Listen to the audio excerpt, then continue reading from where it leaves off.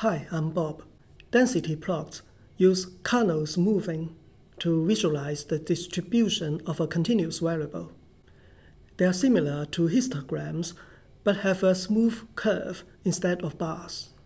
Today, I will continue to use the PSID dataset I created and show you some kernel density plots and modify them. You can download the dataset from the link below. The variable hourly wage is for the average hourly wage and salaries in 2016 for each worker between 25 and 54 years of age in the United States. In the last video, we generated histograms for the hourly wage variable. In this video, let's create the kernel density plots for it. We use the graph twoway command. Inside the bracket, we use the kdensity command. Here's the density plot for the hourly wage. Hourly wage values are on the x-axis. The density is on the y-axis. A higher value of density represents a higher concentration of observations. We can see that the hourly wages are concentrated in around $19. We can shade the area underneath the density plot to emphasize it. To do that, we use the Recast option.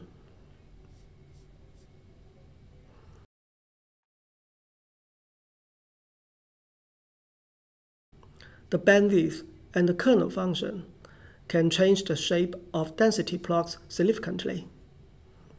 Smaller bandwidth leads to more detail, and large bandwidth leads to less detail. We use the bwidth option to modify the bandwidth. Let's try the bandwidth of 10. It has less detail.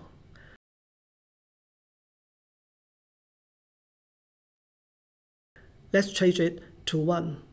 The density plot has more detail. When it comes to the kernel function, the Apniknikov kernel function and the Gaussian kernel are frequently used because they provide a smoother vision. The Apniknikov is the default kernel function. We can specify another kernel, such as Gaussian, by using the kernel option.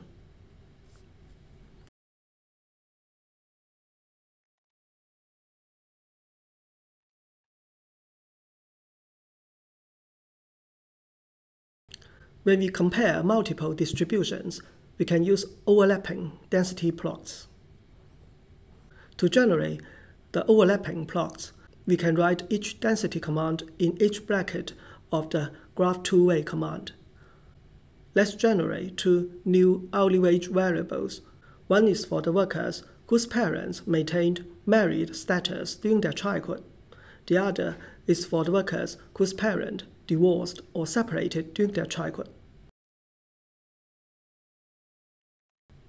The graph looks not good because we could not see the overlapping areas for both plots.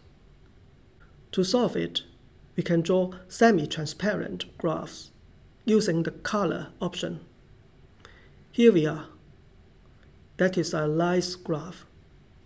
We can identify what happens in the overlapping part of the distribution. We can draw overlapping plots for more than 2 densities in the same way. Thank you for watching this video. I'll see you in the next.